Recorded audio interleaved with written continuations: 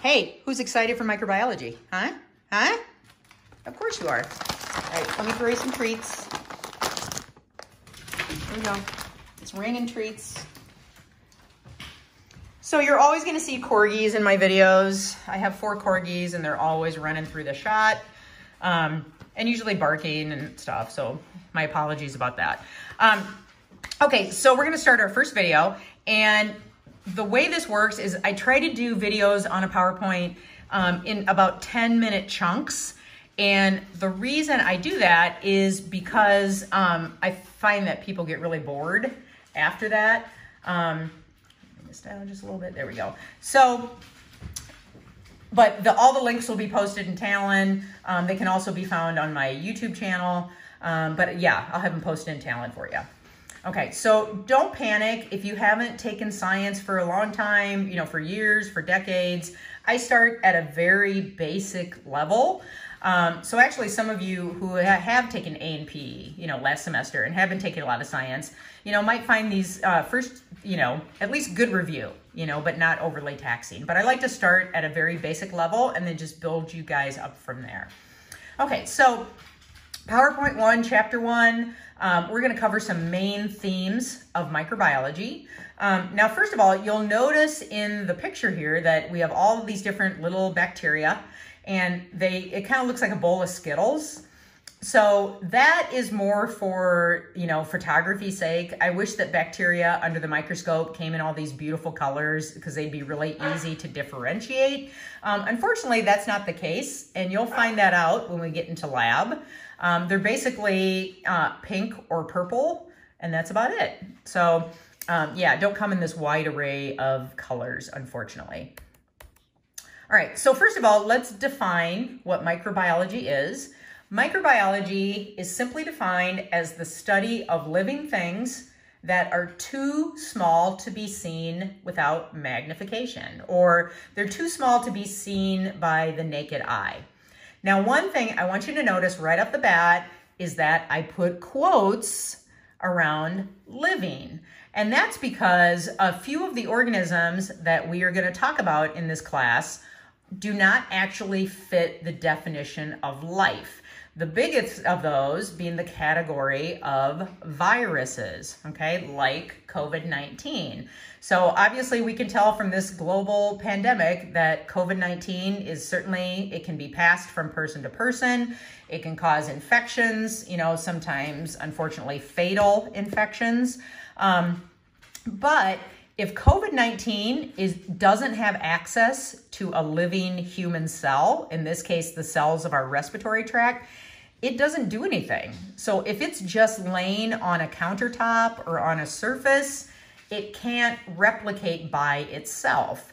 And that is the true definition of life. So viruses are truly not alive.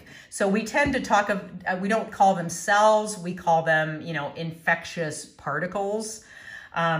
But certainly they can still wreak havoc. So we're definitely going to talk a lot about viruses. The other category that would fit into this would be things called prions, which cause diseases like mad cow disease. Okay, so really we're talking about really, really small organisms, hence the name microorganisms. And in this case, in this class, we're going to focus on those that cause disease. But yeah, we absolutely need to use a microscope. And sometimes even these things are so small that even the highest powered microscope can't detect them either. So in your textbook, when you hear me talk about them, some of the common terms are microorganisms or microbes. Some of the other terms you might hear are germs. Germs tends to mean all microorganisms like bacteria and viruses. We're going to separate them into categories. The biggest ones that we're going to cover are going to be bacteria and viruses, which are totally different. You also may hear the term agent, which just means whatever organism is causing the disease that we're talking about. One of the things I want to get across to you, because when you take a microbiology class, obviously we're talking about microorganisms that cause disease, right? But unfortunately what that does is students tend to get this skewed view that all microorganisms are bad. All bacteria for example, are bad and will hurt you. And that is just not the case, okay? So 99.99999% of microorganisms don't cause any harm. They live on us, they live around us, and actually, if we weren't covered with a lot of bacteria, we would not be as healthy as we are. So a lot of them, especially bacteria in your gut, are absolutely essential for human life, and they help us process food properly. They help boost up our immune system. So yeah, don't be hating on bacteria. Obviously, we're going to talk about the species that do cause disease, but most of them don't. Okay, also, you wouldn't have any flavor in your food if we didn't have microorganisms. I mean, we'd all be eating like sterile astronaut food, which would be disgusting and gross.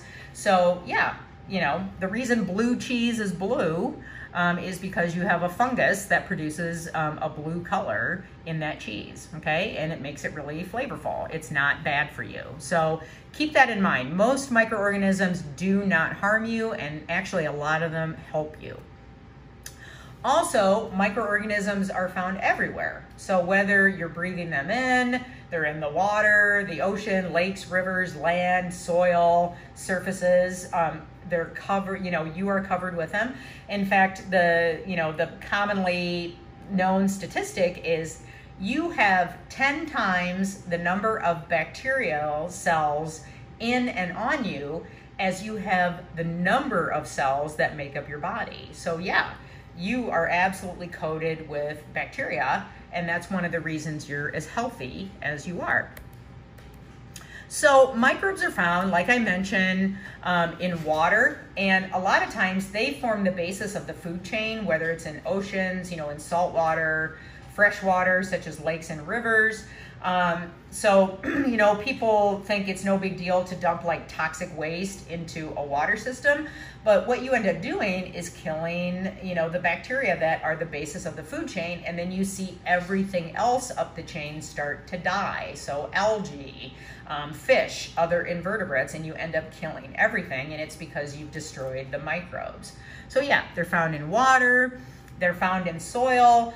Microbes are responsible for nitrogen cycling, which we absolutely need, decomposition, you know, of organisms that happen to die outside, you know, so when you're driving along and you see some roadkill and you see your puffed up raccoon, you know, those are microbes that are breaking down organic compounds. And so we absolutely need that to happen to complete the cycle of life. So one category of organisms that we are not going to talk about in this class are ones that are termed photosynthetic. And an organism that is photosynthetic is one that is typically green, like a plant. And what that means is they can harvest light energy from the sun, and they can make their own food and produce oxygen. So basically, they don't need to grow on us, okay? Any organism that can grow in or on us needs us as a food source. And so we are not going to worry about organisms that are photosynthetic or green. They're really cool and they can be very interesting, but they don't cause disease in humans. And so yeah, we're kind of not going to worry about them. Okay, so one thing that microbes do in and on you, like I mentioned, they help digest food. Organisms, and especially E. coli in our gut, help produce B vitamins. They produce vitamin K, which is essential for blood clotting. So yeah, they live in our colon. We give them a nice nutrient-rich environment. And then in return, they help us with blood clotting, and they help us, you know, produce essential vitamins that we need for our health. So basically, you know, they're paying their rent, definitely. So I know a lot of times, like on TV, you might hear about certain outbreaks, you know, that have to do with, oh, there's a bad strain of E. coli. So keep in mind, that's just one strain of E. coli. There are lots of strains of E. coli that are actually really good for you, and it's, you know, completely normal to have them living in our gut. And in fact, you know, you definitely need them. Okay, so I'm right at the 10-minute mark. I'm gonna stop there, get this uploading, and then pick up here next. All right, thanks.